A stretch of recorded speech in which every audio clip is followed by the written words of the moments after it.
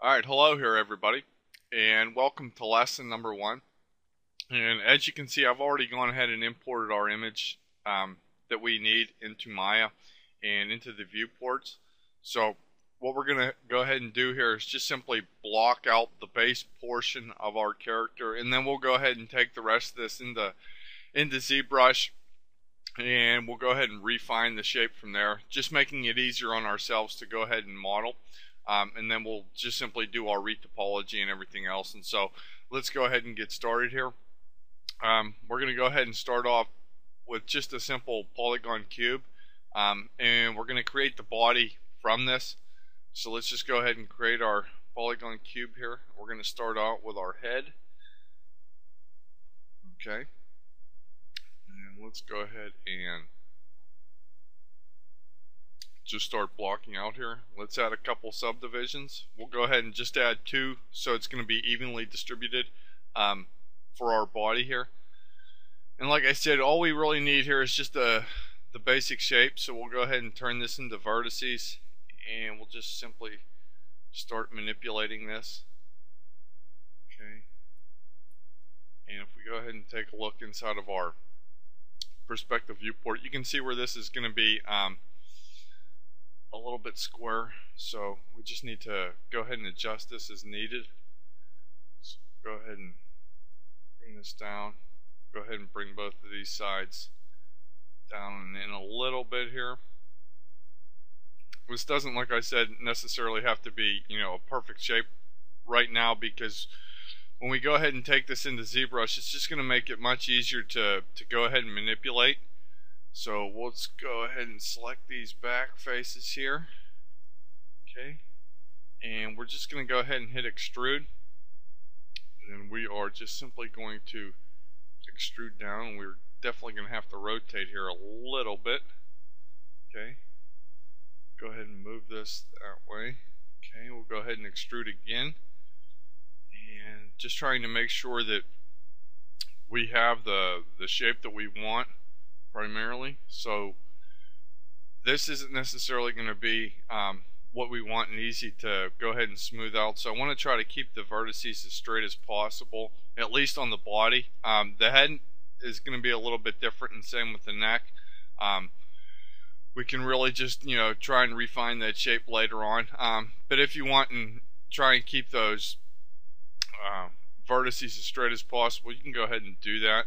Let's go ahead and add an edge loop here for the neck. While I start modeling here, I'm going to go ahead and give a big thank you out to Philippe Laurentino for actually drawing this concept for us. So we'll go ahead and just grab these bottom faces here. Go ahead and move these down. Okay, go ahead and scale this down a little bit here, and try and rotate this just a little bit so that we can match that concept a little bit better. Go ahead and bring another edge loop in here, and you can see where Maya sometimes has that issue of displaying the images as we need. And you'll notice that I'm not drawing any portion of, say, like the fins, the flippers, or any of the spikes on the back. And I'm actually going to go ahead and do this later inside of ZBrush, and it's just going to make it much easier for us to go ahead and do that inside of ZBrush. So let's go ahead and take the rest of the body here.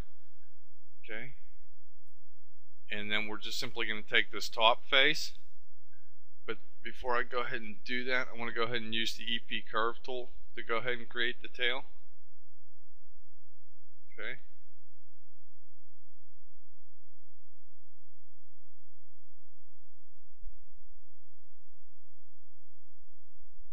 we'll go ahead and hit enter to end that, and we'll go ahead and center the pivot on that. Go ahead and move it, and I'm just going to go ahead and select these top faces here to go ahead and create that tail.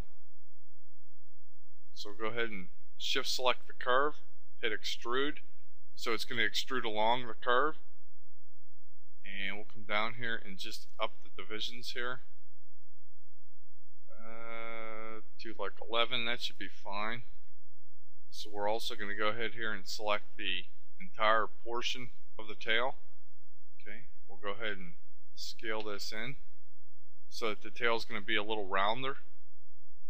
Okay, and now that we have the general shape of what is going to be this, we can probably call this a cartoon plesiosaur. Okay, I want to go ahead and not actually have it shaped like this. I want to shape it so it's going to be easier for us to go ahead and have it be able to be rigged. So I'm just going to go ahead and select all these parts, and I'm just going to go ahead and rotate these so I can get the body straight and flat as I want. Okay, we can probably actually rotate this again just so that the neck is at least straight, and we'll just deselect that, and we'll just rotate the body here.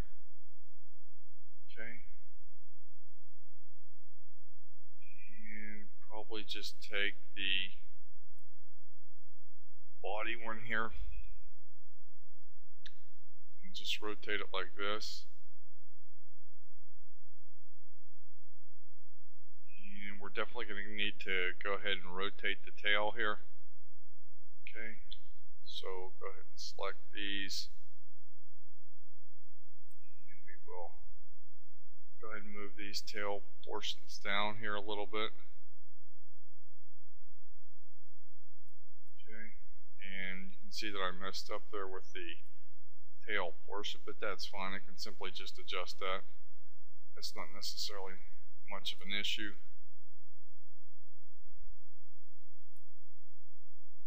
Okay, and we'll just simply go ahead and rotate these out to be a little straighter.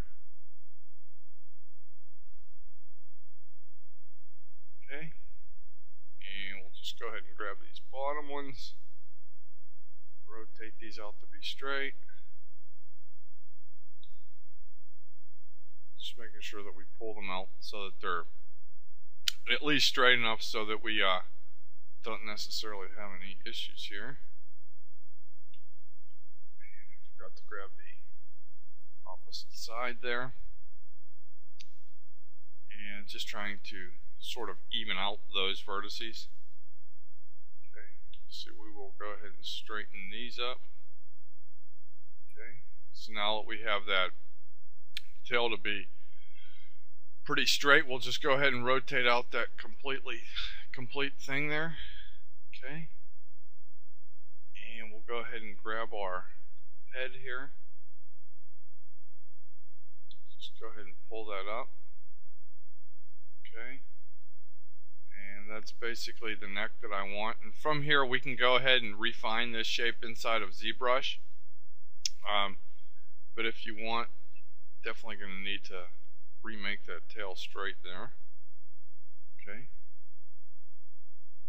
so now that we have our basic shape here inside of Maya, and if you want, you can go ahead and just, you know, refine the neck a little bit more. Maybe add one more edge loop here. Oops, on the head and on the neck, so that we can at least have a little bit more of a decent shape. That's going to be the general shape of our body here. So we'll go ahead and call this basically an end for the first lesson. Since we have the general shape here for the body of our character.